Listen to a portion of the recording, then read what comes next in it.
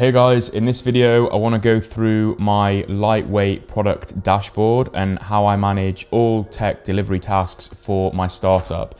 This system is absolutely ideal if you're a founder who also needs to be the product manager, if you work for a product manager at a small tech startup, or you just have a generally smaller team. This is using Notion. I honestly think for small teams, it's 10x better than Jira. It's just a really good lightweight system. You don't get bogged down in a ton of detail that you don't necessarily need. I just generally really enjoy using it. It keeps you focused on what needs to be done, which is the output, without getting, weighed down in all of these like silly charts and all this kind of crap, which to be honest doesn't make any difference. This is just focusing on the problems, focusing on the features that need to be done. Just generally, I think a great system. So let's take a look.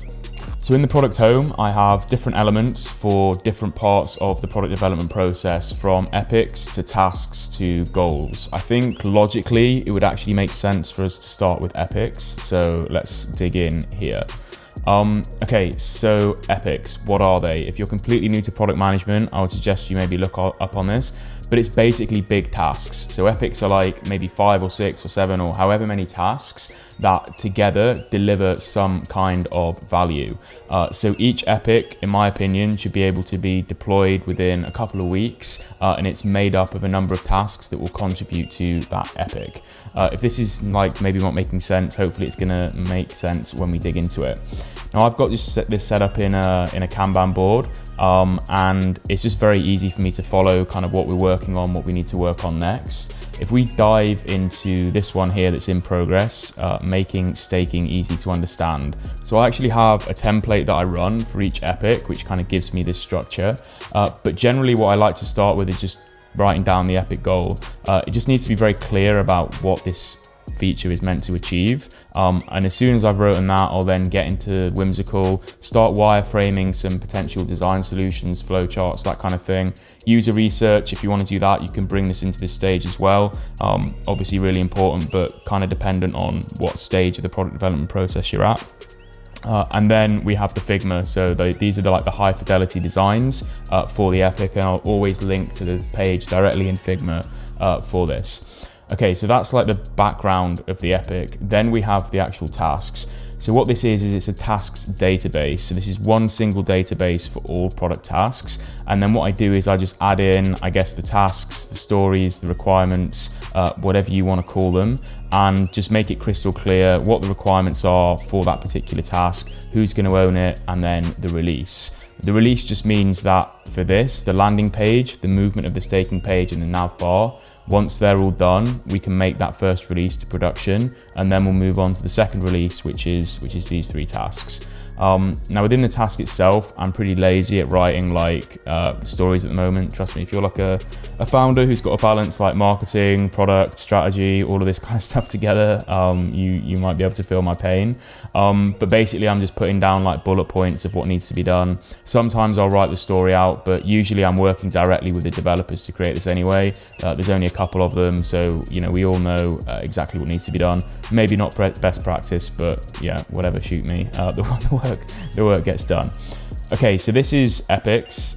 Pretty much all you need to know, really. Pretty simple. It's a load of tasks combined together to make a big task that are in a board. And yeah, that's that. Just keep them moving through, and you're gonna be happy.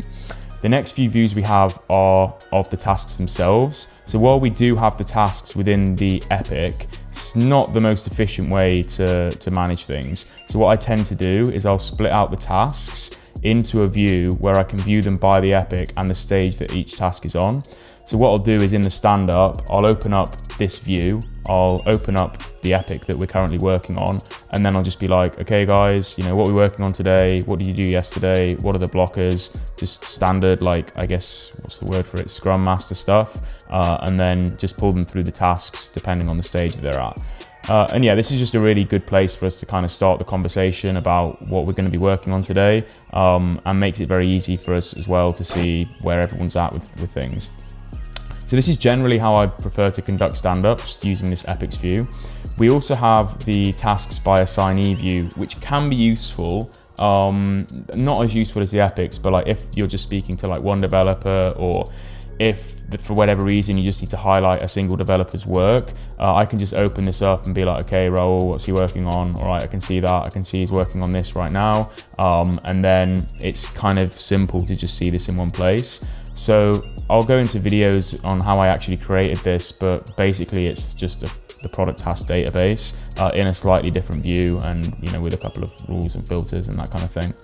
And the final task view we have is the weekly retro. This is just for me, to be honest. Every week I post a product update onto our Medium for our community to see.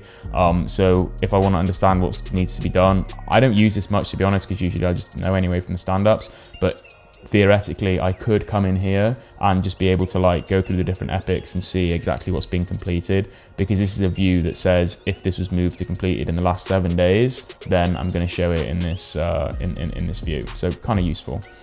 The next thing we have is documentation. Not too much to say here. It's really important, I think, when you're starting a company to just get into the habit of documenting stuff. Honestly, I've worked at some absolute shit shows where you just turn up and there's just no documentation on anything.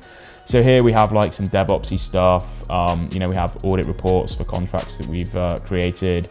We have documentation on how to run certain things. This is more for the developers themselves rather than me. I sometimes get involved in it, but not so much, to be honest. But as a PM, you should generally know when something requires documentation. If you just created a new massive feature or a new staging environment that no one knows how to use, probably write some documentation so when a new hire joins the team, you'll be able to help them out with that.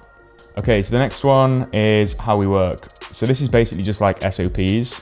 This is always a work in progress, and for our whole organization, we actually have a complete SOPs database. And this just filters out the ones that are specifically for product. So if I come in here, I can see the rule, department contains product, and it's just going to show me the SOPs that are relevant for product. So this is just one I wrote on setting up Gnosis. This is our multi-sig, so developers, dependent on their requirements, might need access to this. Then we have one here on basically what I'm talking through now, how we go around creating tasks, how we go on working on tasks, this kind of stuff.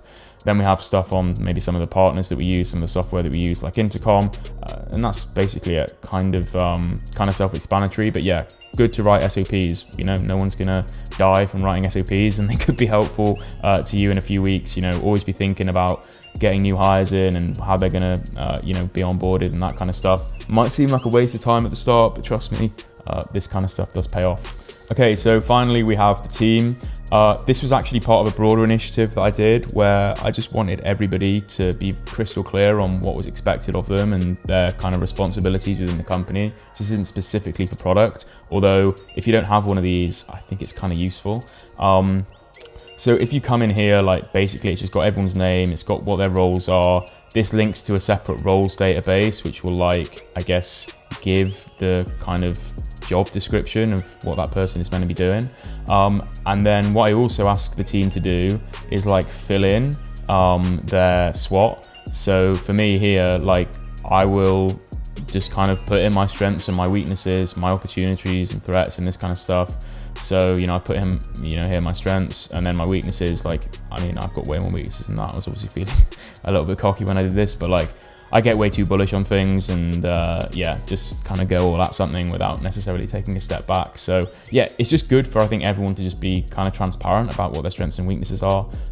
Again, this isn't really specifically about product management. This is more HR-y stuff, but I think kind of useful. And the last thing that we want to go through is just I guess the goals and how I keep momentum going. So much is said of different techniques to manage throughput of tasks in product development. You have Agile, and as part of that you have Scrum and Kanban and all this kind of crap. There's even qualifications in it and everything. It's insane to me, but whatever. I just like to keep things very, very, very simple. Every week we just create a few goals as a team. So I will usually on the Monday planning be guys, this is what I want to achieve this week. Is it feasible? And if not, how are we going to hammer the scope to get something out that is going to bring some end value to the customer? Because that's what it's all about, right? It's just about getting something in the customer's hands that they're going to enjoy.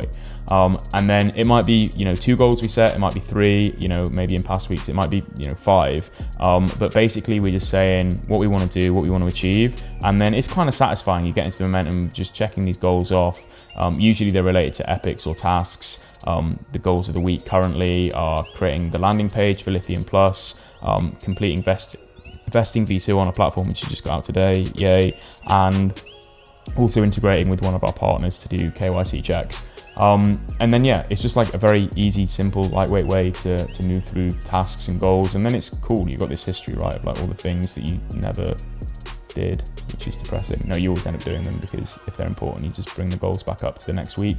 As you can see, actually, this is kind of interesting, because at the start, we were obviously like really shit at estimating what we could do. Look here, I even lost the plot and started giving people monetary rewards for like not hitting their goals. That's kind of funny. I forgot I did that. God, this week we didn't do any goals. But then, like, you know, gradually, I think we've started to get, yeah, I mean, we've got a lot better. Okay, last week was a shit show, but yeah, generally we're getting better at hitting our goals. And it's just nice to kind of watch through these and see them go by. Yeah, lightweight goal setting framework. Don't need to overthink this. It's just really, really easy. So yeah, that's basically it. You've got two databases that are really important, the Epic database and the Task database. I'll make a whole video on how to set that up in the future. So if you want to see like videos on product management, entrepreneurship, how to manage a startup, make sure you hit subscribe. And then you've also got your documentation and how we work database. Not as important, but well, the documentation one probably is. But yeah, that's basically it. Very lightweight, very easy to use, 10 times better than Jira. So yeah, thanks a lot and see you next time.